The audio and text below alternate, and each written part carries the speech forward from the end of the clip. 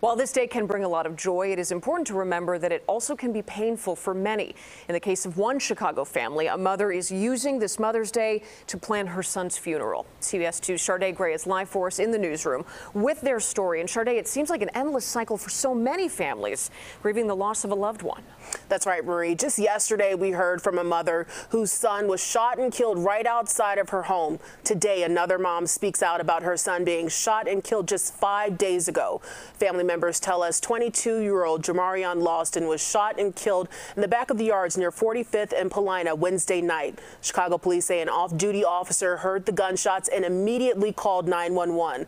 Lawston was taken to Stroger Hospital in critical condition and was pronounced a short time later.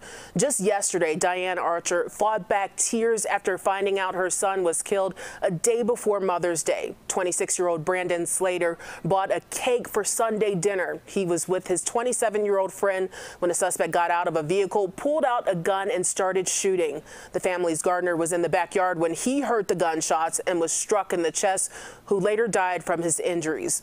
Ernest Radcliffe spoke about Lawston. He's a coach at Morgan Park High School who strives to get kids into sports and out of violence. He says Lawston was one of his baseball players.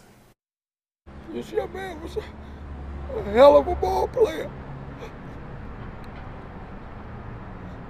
That's why I coach so hard to try to save all our young men.